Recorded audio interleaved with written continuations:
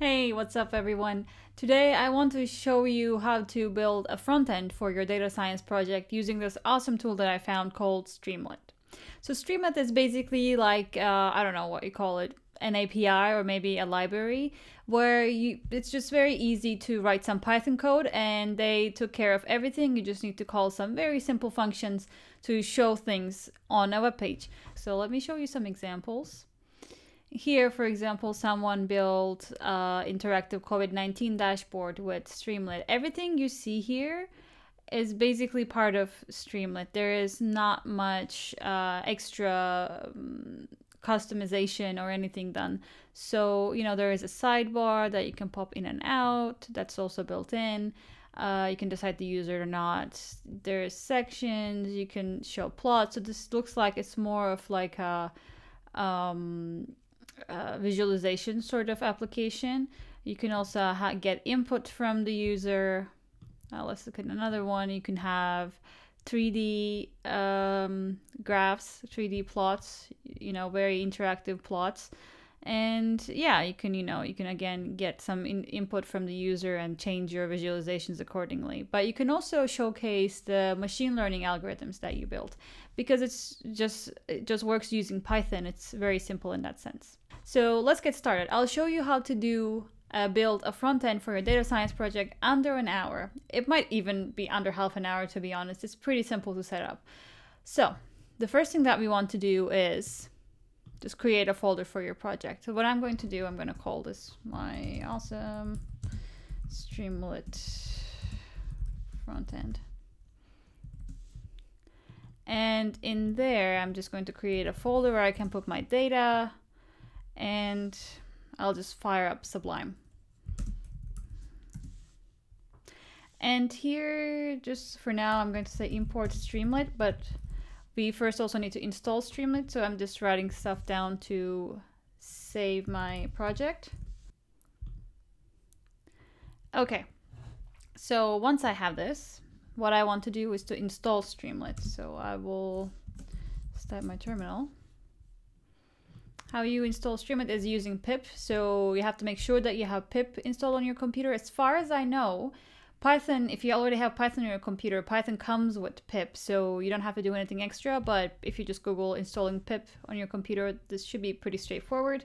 So once you do that, all you need is pip Streamlit or install Streamlit.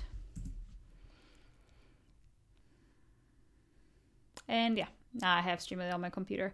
How can you check this? You can do this. You can start Python on your terminal and then say import Streamlit.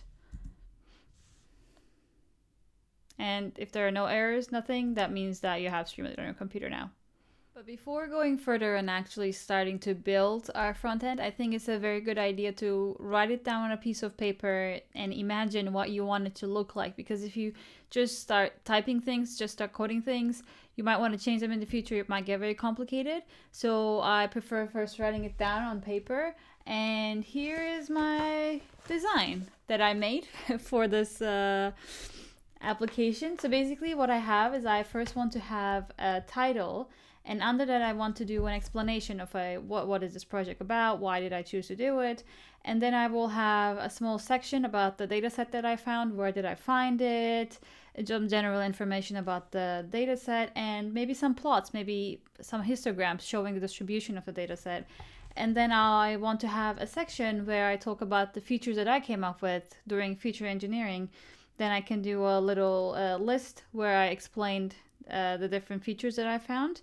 And finally, I will have a model training section with some input from the user. I would like to have a slider where people can choose the max depth that the model should have, and then a drop-down menu where they can choose a number of estimators that my random forest should have.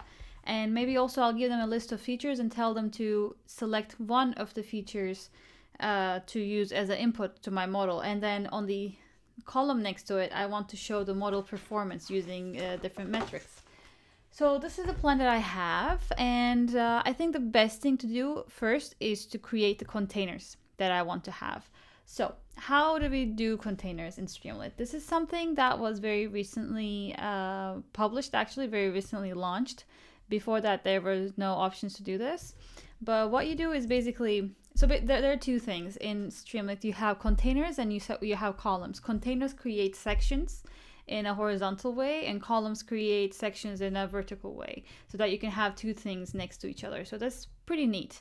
Again, you can still have the sidebar, but I don't want to have the sidebar for this project. I just want to use the whole width of the page. And to do that, so first let's first create the container. So I would like to have a header container. It's very simple to create something in Streamlit. So I imported Streamlit before. What I'm going to say is import Streamlit as SD, so I don't have to write Streamlit every time. So I'll just do Streamlit, so st.beta container, and it basically creates a container. Now I have a container called header. And what I'm going to do is next I want to talk about my data sets. I'm going to say dataset st beta container. And next I have the features section. And finally I have model training. And that's it, basically. Now they are created, but we don't have anything in them. So maybe before we run our project for the first time, I can write something. So to write something inside the header or inside a certain container, what we have to do is just say with the name of the container, and that's all. And you just of course have to make sure of the indentation, and you can then write whatever you want. So I'm going to say st, so Streamlit title. Going to say welcome to my awesome data science project, and that's all. I save, and now I'm going to run this project, and then we can see how it looks. Let's get out of this one.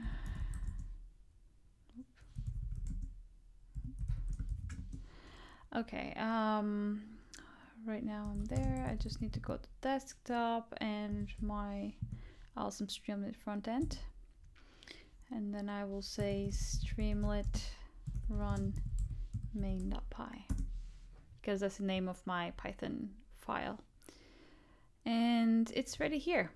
So let's see.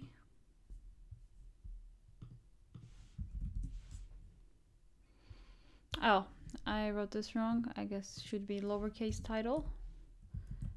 That will do. Yeah, now I have my first thing there. I have my first title. So from now on, we can already actually start to organize our code. I will say my dataset section. I have my features section. And finally, I have my model training section. Actually, I'm going to change the name to be a bit better, like this. Okay. So now that we have it, let's maybe create the titles that I wanted to. So title is the biggest thing on the app, so you should only have it once. So this will be like the title of the page. And next time you want to create a title for different sections, what you should use is Streamlit header. Yes. And what I'm going to say here is the name of the dataset. Today I'm using the New York City taxi dataset, so I will just say New York City taxi dataset. And I will say here the features I created. And then same here. I will just say time to train the model. Okay. And we can also just add some text. And this text will be in a very small font. It's just for descriptions. And what I can say is, in this project, I look into the trends. You can write more description as long as you want it. And then I will say where I found this data set.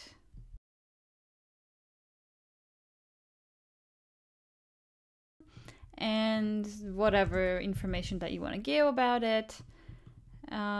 Features will have a list where I describe things, and here I also want to have some description.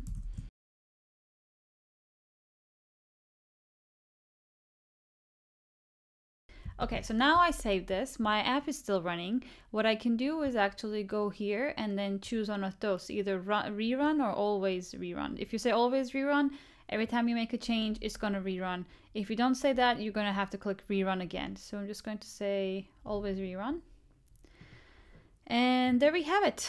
We have the first title, we have different sections, and we have some of the descriptions here. So that's great. The next thing that I want to do is actually bring in my data and start visualizing my data, but let's do this in the next video.